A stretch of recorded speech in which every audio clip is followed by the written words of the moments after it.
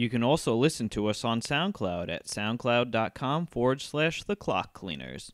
Hello and welcome to the Clock Cleaners podcast. I'm Matt. And I'm Keith. And today we'll be recapping SmackDown from May 16th. Yes. So, wasn't an overall great show. Wasn't a bad show.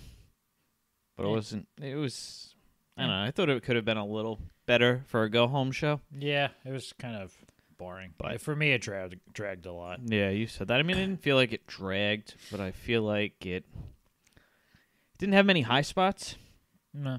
Like, I mean, I was looking forward to it when it was previewed on Raw, like when they announced the two matches, AJ versus Jinder and Corbin versus Orton. Yeah. So it should have been good. But yeah. It's not that it was bad. I wasn't really into it too much. Yeah.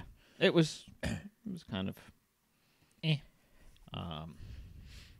guess a status quo SmackDown. Yeah, pretty much. Yeah. Not a whole lot of like development, but then again, you can't really add development before a pay-per-view. Yeah. So well, I think after this pay-per-view, then it'll start kicking in gear. Yeah. I mean, I think the whole Shinsuke thing has kind of kept everything in limbo for a little while. Well, yeah, because that's kind of frustrating because it's not leading to anything mysterious. Right. It's leading to the inevitable ass kicking that Dolph's going to be well, facing. yeah, that's true. So that's really the whole thing with Yeah. that. That and the women's division isn't doing anything. Yeah, so I think that something will happen during the pay-per-view. Yeah, well, it seems inevitable. Yeah. But anyway, we open the show with Kevin Owens' highlight reel. He's a thief. He stole Jericho's TV. Mm-hmm. The Jerichon was at 6,500. Yeah. So he comes out and is going on about nonsense as usual. Yeah, he was talking about how he retired Jericho and he's going to do the same thing to AJ Styles. Yeah, so we got clips of the last match they had on SmackDown before Jericho's absence, a.k.a. his tour with Fozzy. So then AJ comes out and says, Owens has been stealing Jericho's thunder for the last year, kind of hanging on his coattails, I guess. Now, especially with the highlight reel. Yeah, well, he literally stole the show. Yeah. And then Owens tells him that anything AJ can do, I can do better. Yeah. So I think at this point, Jinder comes out, who is apparently supposed to be Kevin Owens' guest. Yeah, he's like, hold on, I'm supposed to be the guest of the highlight reel. That would have put asses in the seats. It's true. and then he said that I was supposed to be answering questions about my match at Backlash, and then he starts talking about it, even though no one asked him. It's true. Well, I think he started going on in Punjabi about it, right? And then earlier where Owens was talking in French? Yeah, that's when he was interrupted by AJ. Yeah. He was I guess making fun of the fans in French. Yeah, because he can. Where were they? New Hampshire, I think, last night. I think so. Yeah, it was somewhere in the Northeast. Yeah, because they made a a Super Troopers joke because they were talking about the fashion police when they were cutting to that. Oh, okay. They said that we're not in Vermont, but we're in New Hampshire, which is close enough or something like that. It sounds about right. Yeah. So AJ tells Jinder that he shouldn't worry about Sunday, but to worry about tonight. Yeah, because they had a match later on. Which, but apparently AJ wanted to fight right now.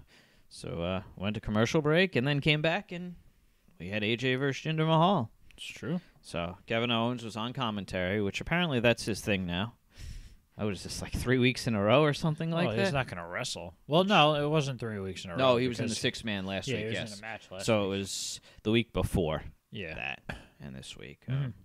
So Jinder actually controlled a good portion of the match, being the more dominant of the two. Well, it's like twice AJ's size. It's true.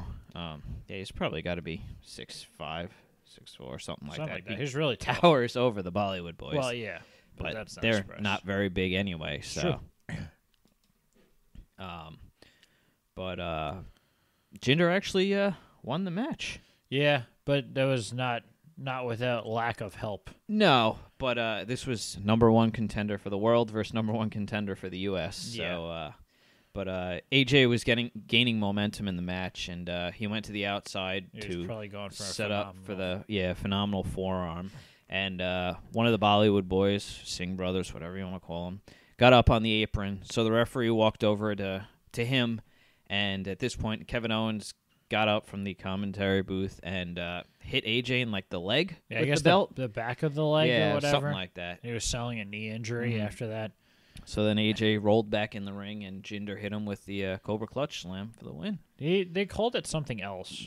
They came up with the name with it, I guess, for it. I cannot remember what it is, but I guess they changed it. Yeah, it was like a singular word. Oh, so he actually named the move for him. I gotcha. So I cannot remember what it was, but I'm pretty sure that they came up with the day. Yeah. Whatever. After that was the segment that we were referring to before. But anyway, I was just gonna go on a little about the match, since it's kind of a significant match. Not really, but no, nothing of significance happened. No, but Jinder actually got a win over a high caliber. Well, wrestler. yeah, they're obviously trying to make Jinder look strong, right? But I mean, AJ worked pretty well with him because he was able to, lead the match like he always does. Mm-hmm. Well, that's AJ's thing. Yeah, I mean, I had a little hesitation on. I didn't want this to turn into a Finn Balor incident again. Not that he necessarily was concussed, because he turned. Okay. I was just. You mean when? Yeah, it was in the back of my mind. Yeah, I mean, when Jinder punched him in the head. Yeah, clotheslined him or something. Yeah. So. I guess that makes sense. Well, but AJ is such a good worker, so. Yeah, he knows. Best in the world. Knows what he's doing. It's true. But yeah. Anyway, as you were saying, they made that weird segue into the fashion files. Mm-hmm. This time, it opened. It panned over to Fandango. Yeah, they were in like I guess just like a storage closet almost. No, they were like in a. Well, I guess it was. Yeah. But it was like their office. Yeah. So it had all kinds of pictures on the wall and stuff. Before like we go into it, earlier I paused when I rewatched this segment. And I was just reading all the stuff on the wall. And there was a picture of James Ellsworth, and it said chin with the question mark, and it said friend zone underneath it. Seems fair. Yeah, there was a lot of good things they put in there. Yeah, a lot of little subtle jokes that you won't really be able to pick up, or at least not all of them. Yep, Shinsuke no style. Yeah, a lot of Uso stuff, and Yeah, so he was like reading something. Oh no! Was that when he came up with the Baron Corbin thing? No. Breeze came through the room. Well, he came into the room dressed as the janitor. He had like a bald wig on and a fake mustache. Yeah, and Fandango was going on that he wished his partner was here, and then Breeze was like, "What if he is?" And he's like, "Oh my God!" Yes, audibly surprised about what happened, even though the disguise was terrible. Oh yeah, but that's the whole point of it. So I guess he was going undercover as a janitor to retrieve fashion felonies throughout the locker room. Oh, and that's when he found... Yeah, so he had 3 items that he found. One was Baron Corbin's T-shirts, and he said he's got 3 T-shirts, all wolves. And then they had Sammy's pants. Oh, yeah, it was the same color as something else. His credenza. Oh. Yeah. And then they had the Usos Day 1 is H instead of Day 1-ish shirts. So apparently Breeze, I guess, got too involved with going undercover and kind of started freaking out. So Fandango kind of calmed him down, and they exclaimed that Sunday when they win the titles, their day will be H. What does that mean? Do you know? Day 1-ish? Yeah. I guess it's like everything's so easy for them. It's just day 1 shit, Like I guess I don't know. I never really understood it. The felons. Yeah, it's true. So yeah, I wasn't really. I'm still not sure what the hell that means, but it was still a funny segment. Oh yeah, it's great. The Fashion Files whole thing has been very good. Which is funny because the last 2 weeks in a row they got 2 segments. They had a match and So I would assume they're. Kind of trying to build him up for something. You would think so. Yeah. Because, why would you give them that TV time? Unless they're just trying to make it so that the tag division has some sort of spotlight. Yeah. Yeah. Which is possible. Yeah. Like, they literally haven't done anything with the tag teams. No, American not Alpha at all. hasn't been on TV since that match with the Colognes. At least, 3 weeks or so, right? Yeah, so. But, whatever. Yeah. Next was a backstage interview with Orton. Yeah, where it was just Renee Young asking him what his thoughts were on Jinder. Yeah. Kind of, and then... I'm not concerned. Yeah. Orton was just saying that Jinder kind of goes around and saying the fans don't like don't like him because he's different. Yeah. But Randy basically said, no, they don't like you because you're an ass. Which is pretty funny, actually. Because it's not very often that you have black and white things like that being said. Yeah. It's like, there's got to be a reason behind everything, not just because of who you are. Yep. Which is certainly a different way of wrestling to go about it. Yeah. So, so this up next was weird because Breezango is coming out to the ring, and then they didn't make mention of them being in a match or anything. Mm-hmm. And then all of a sudden you cut to commercial, and you come back, and they're already fighting the Colognes in the ring. Well, yeah, I thought that was weird. I thought I actually missed something. Yeah, that's what I thought, too. And then I was like, I guess they're... I mean, I kind of figured they were wrestling, I knew they had a match. I thought they said something earlier. Oh, did they? I could have sworn they said something earlier, but I thought I missed something when they cut back to commercial and they were already in the match. Just cut back, and they were wrestling. So that was probably just bad odd timing in terms of their... Which, speaking, did you hear what they're planning on doing with SmackDown? What? They're actually going to do, I believe they did it during the Wild Card Finals, where they had the picture-in-picture during the commercials. So you're actually going to be able to watch the match during the commercials. Oh, like on... Mm-hmm. Huh. On the TV. I guess WWE and USA were talking with the sponsors and stuff like that. I was going to say, I'm sure USA doesn't care. Mm-mm. Because they probably get so much money from advertisers. Yeah, and I think part of it, I guess they want people to watch it live, so this way you actually get more. Yeah. I guess during the Hulu version, they would cut all that out. Well, obviously, because you can't, because there's no commercials. Right. See, I don't think I watched that one live, so I didn't know about that. What? Oh. The Wild Card Finals. Oh, okay. Yeah. I believe it was that one. I remember there was an episode where they did try it. Yeah. Well, that's not a bad thing. No, I'm fine with that. It gives you, like, I guess, not an incentive to watch, but it's like another perk that SmackDown has. Yeah. That's cool. No. Unfortunately, that'll take away from, going to the bathroom and getting food during breaks. Well, how often do things happen during the commercial break anyway? I know. So it's not like it takes away from it. It just gives you something to watch while you're... That's true. True. Anyway, this match kind of ended as expected. Yeah, it was a very quick match. Yeah. Because just the way they've been booking them, they've been steamrolling all the other tag teams. Which, Fandango ended up getting the win over one of the Colognes with a Falcon Arrow, which is odd because that move usually doesn't win matches. It's true. But I keep on forgetting to mention this, but the last 2 weeks, Rollins had done it on Samoa Joe and on Bray Wyatt. And it's so funny because they're too big for him. Oh, so he needs to have them pull or lift their legs. So what he's doing is after he hits the move and goes for the pin, he's supposed to reach for the leg. Right. But you can see him struggling so to they have reach to bring their leg back up. So you watch them lift their leg, and then he grabs onto it after it's lifted. It's tough with smaller guys doing moves. It's like watching AJ do the Styles Clash on somebody that's much bigger than him. Yeah. It's just kind of awkward. Like when he was doing it to Dean and stuff. Yeah. Well, pretty much everybody's taller than him. Pretty much. So that's why, when he was in the X Division in TNA, he was better off because he was fighting people his size. Right. But, I mean, he's so good that you can't just limit him to something like that. Well, exactly. Yeah. I'm not saying that it was an appropriate place for him to be. The X Division was a very odd place in TNA because Samoa Joe was an X Division champion as well. Yeah, it wasn't really a weight limit thing. I didn't think it would be a weight limit. No, it was just... That's how it was kind of perceived in the beginning because it was generally the smaller guys. Yeah. Well, it's kind of it was like the cruiserweights kind of, right? Yeah, basically, but with style, not necessarily size. Yeah. But so after Breezango wins, the Usos come out for one of their promos again, which this one was a little less cringeworthy, in my opinion, than last week. Yeah, it was not as bad as the one as last week, but it wasn't great. But they were saying that this isn't Breezango's precinct, but it's the Usos penitentiary. Yeah, this is a weird... And they're going to take him to trial. Yeah, this is a weird way to do this because, like, yeah, I get it. They're supposed to be police, but it's not a good idea to have your superstars be represented as criminals. So, they dress the part. It's true, and that's kind of... We probably haven't said it during any of our recaps, but we've been joking that's basically their gimmick now. It's true. It's just being criminals. Criminals, yes. So... Well, I mean, they're not crime time, but you know. Well, yeah, but that was really bad.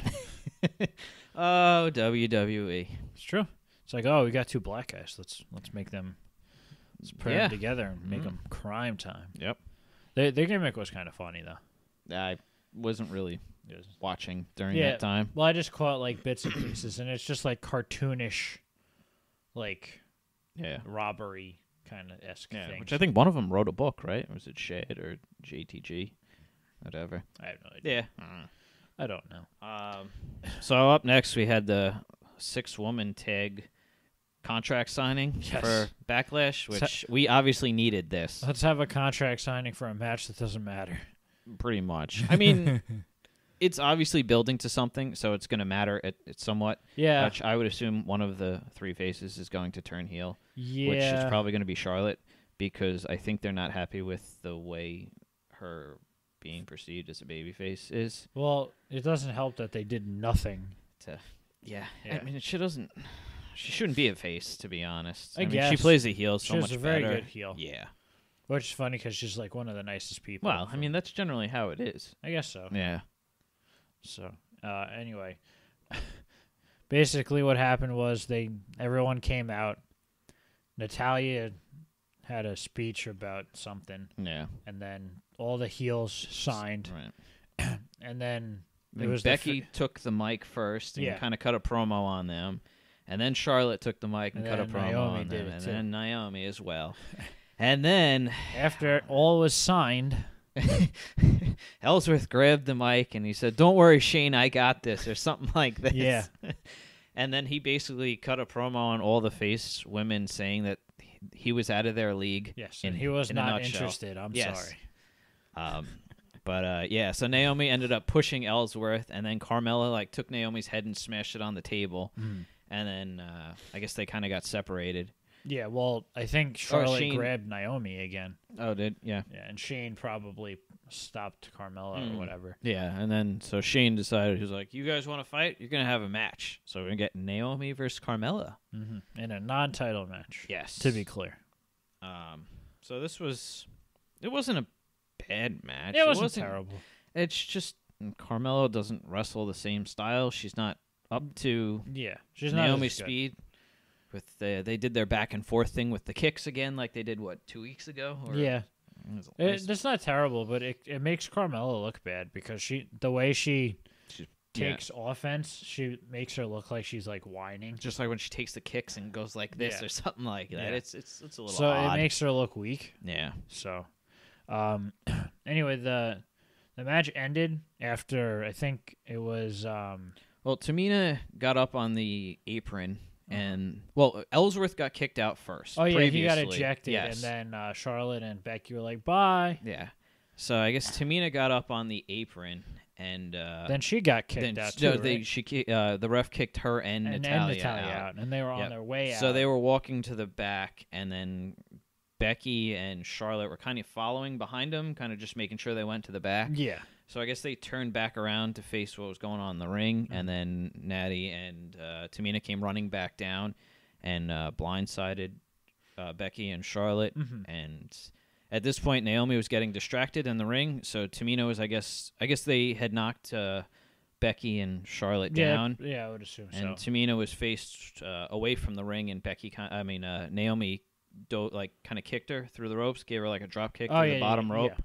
And then she turned around and got rolled up by Carmella for the 3 count. Which is the only way that Carmella's going to beat anybody. Yes, which I believe the heels won all 3. Probably. Matches. I think so. Yeah. I know that they won the tag match a couple weeks ago. I don't think... Was there an actual match that happened last week? Something happened. Yeah, I don't remember if it got thrown out or not, though. Yeah. Either way. Yeah. they're building towards something. Yeah, it's hard to tell. Know. Yeah.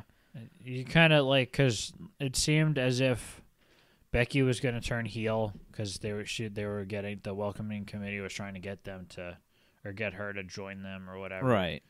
And I don't know. It seems like this is a weird booking decision because it's the weakest 3 against the strongest 3. I don't know if, I mean, it's just an odd split. Like, if you looked at it on paper, you're like, oh, wow, this is just going to be a complete squash. Mm-hmm. But who knows? Yeah. We'll see. Yeah, up next was Dolph in the backstage or whatever. Yeah, he was hanging out in the locker room, yeah. And he said that I'm not convinced about why Shinsuke's so great. Mm-hmm. So he wanted to look up, what was it, on the WWE Network or whatever? No, I guess he had a tape of all of Shinsuke's greatest moments in WWE. Yeah, and it played the tape and it said footage not found. Yeah. So then, Dolph basically said that Shinsuke's done nothing in the WWE, but he's done everything. Mm-hmm. And then you kind of have a highlight package of him winning belts throughout the years. Oh, you mean Dolph? Yeah, Dolph. Yeah. They showed it like you said, like a montage of all his big victories. Yeah. So basically, Ziggler says he'll spit in the face of his critics, and when he wins at Backlash. So yeah, there's that. Sure. That's hopefully the last time we have to see this. It should be, hopefully, because it's hard to assume that they're going to keep these two together. Yeah, just because of the way that this has gone. Yeah. Because there's no real reason. Because if Shinsuke wins, then it kind of just proved Dolph wrong, and that's the end of it. Right. And if Dolph wins, what does Shinsuke care? Yeah. You know what I mean? I guess he's not actively trying to prove anything. Right, yeah. He's just there while Dolph is... We're all just waiting for Shinsuke's first match. That's basically what this is. Yep. So, I mean, you can't just give this away for free. Got to have it on pay-per-view. Apparently. Just $9.99 a month. It's true. They don't push that as much as they used to. You'll also get Extreme Rules if you sign up for your free trial now, though. There you go. Yeah, they said that last night. Yeah. They don't advocate for the network as much as they used to. Oh, my God. It used to be so bad. But they still do. It's just, like I said, not down your throat as much as there was. But I think now they realize that they're kind of peaking on memberships. Absolutely, yeah. So, but I mean, when you think about it, it's such a good deal. Yeah, because if you're gonna get it, you probably have it already. Yeah, absolutely. So, because I mean, I'm sure it's been mentioned that they have spikes during the Big Four. Mm-hmm. Well, yeah, because then you just get the free trial. Yeah, right. Or you just spend the $10, yeah, and split it between a couple people, and exactly. That's it. Yeah, I remember doing that as a kid with the pay-per-views. Yeah, and it was still also crazy. A lot more expensive. Like $50 at least. It's $10 for. Yeah, you could potentially get 2 pay-per-views. Right. Yes. So, but yeah. So up next, we had an interview with Sami Zayn in the back. Apparently, I guess he asked Shane for a match. With Corbin. Baron Corbin. Which we forgot to mention on Raw, where Angle was in the back and he was on the phone with Sammy, wasn't he? Didn't he say something about... I could have sworn he mentioned Sammy's name. During when The Miz came up, he was on the phone. It could have been that. I didn't remember hearing him saying I think he was said, on all right, let me talk to you later, Sammy. I'll call you back. Like he... Okay. Yeah. It's possible that I just missed that. Right. But I know that it was during the Miz segment. Yeah. Okay. So I just remembered it because he interrupted him. Right. I didn't realize he was on the phone with somebody. Yeah. Specific, I should say. But anyway, Sammy goes on saying that he's a threat to Corbin's ego because he's a person that won't stay down. Yeah. Well, because you know how Sammy. Yes. Is. So then Corbin comes in and attacks him. Yep. And says that. If he doesn't stay down, he'll put him down permanently. Yeah, Baron Corbin's the Samoa Joe of SmackDown. It's true. It's not quite as bad, but still. No. And this led us into our main event. Yeah, very Corbin versus Orton. Very, very, very limited on the amount of things that happened on SmackDown this week. Yeah, there was really not much. But the matches took up a decent amount of time. Well, that woman segment was long, too. It's because true. You had the signing and the match, which probably went on for a good 25 minutes. Total? Yeah, at least. Yeah, because the match itself wasn't that long. No. But you probably had a set of probably 2 commercials, Yeah. I would assume, during it. Yeah, and for the most part, every match was at least like 3 parts long. Yeah. Oh, yeah, absolutely. Because, you had the Jinder and the Styles match, which was long, which opened the show. Right. And this match that was long. After a segment. Yeah. So it was probably a 15-minute segment. It was with probably Owens. 8:30 by the time the match was over. Yeah.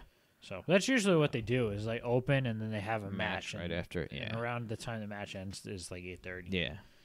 So. But yeah, this was a rematch from a couple weeks ago, I believe.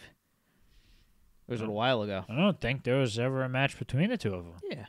Yeah, because I said I enjoyed the match between This was the a two while of them. ago, Yeah. though. Was it a while ago? Yeah, it wasn't that recent. All right. Well, these two are big, though. They're just watching them together in the ring. It's like, wow, these guys are huge. Well, it also, Baron Corbin's really athletic, and he just doesn't really show it all that often.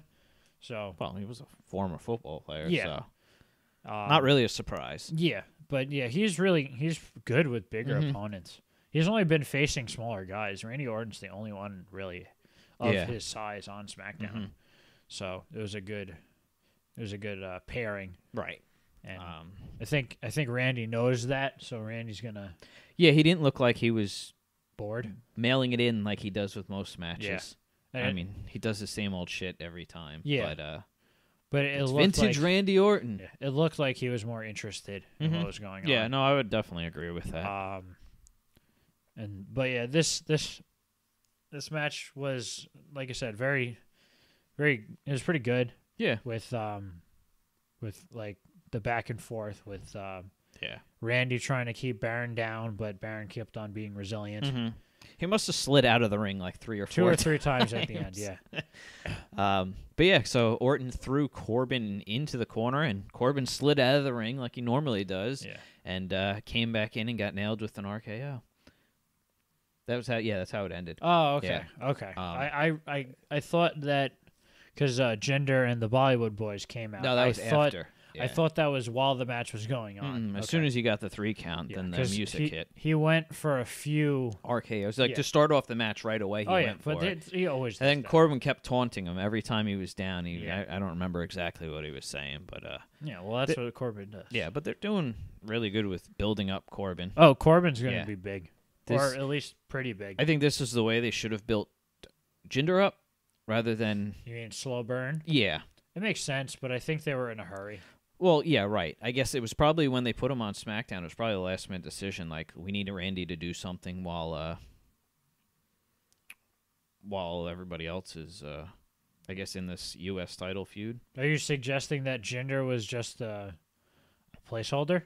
I think. Well, besides what we talked about with him going forward in India and stuff like that. Yeah, I was going to say, I think that was first and foremost. I think that's why he went to SmackDown.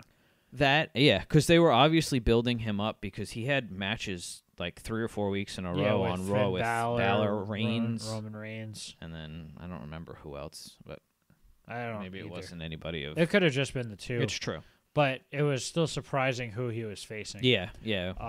Anyway, I don't think.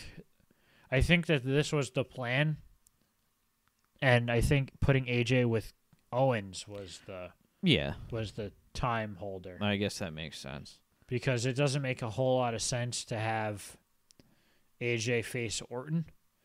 Well, not now. We're going to eventually get that feud. Probably. Assuming that Orton doesn't lose the title to somebody before then. That's true. Because who knows where they're heading after this. Because assuming that Orton holds on to the title, is this going to be a prolonged feud? Yeah, because this doesn't seem like a prolonged feud. Like I said, I think Shinsuke's the wild card there. It's true because he could. You can insert him into any feud and it would be fine. And it doesn't matter if he's face or heel. Yeah. The only one we won't get is Shinsuke and AJ right now. Well, yeah, because that's a WrestleMania. Yeah, absolutely. But whatever. But yeah, this one seems like a one and done. Just based off the fact that it literally looks like Jinder's throwing everything he has at Randy. They have him on every talking smack pretty much. They're kind of just, So, and you really can't go with that kind of, I guess, gusto every single week for a prolonged period. That's true. Absolutely. Yeah, he's been wrestling almost every week too. So it's not even so much that he can't do it. I just don't know how much the audience is going to respond to that. Yeah, you just hope he doesn't flounder afterward. I think he'll be fine. I think him in the U.S. title picture would be fine. Yeah, but the problem is I don't think anyone besides Owens is going to hold it for a while. No, but I just mean eventually. It would be more appropriate. Yeah. So, and they could do the same thing they're doing with Owens with him in the future. Yeah. In terms of like a non-American holding the U.S. title. Right. So that would be a good, but not just yet, obviously. Right. But yeah, after the match, like you said, Jinder's music hits. He comes down with the Bollywood Boys. Right. Well, he didn't come in. He was getting into the ring, I think, and the Bollywood Boys came through the crowd and attacked Randy. Yeah.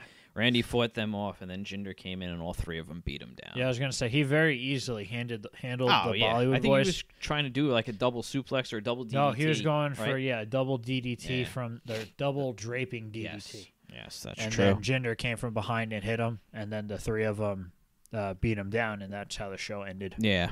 So yep. That was our SmackDown review. So catch us next for our Backlash predictions video. Yeah. If you liked what you see here, please like, share, and subscribe. Bye. Bye.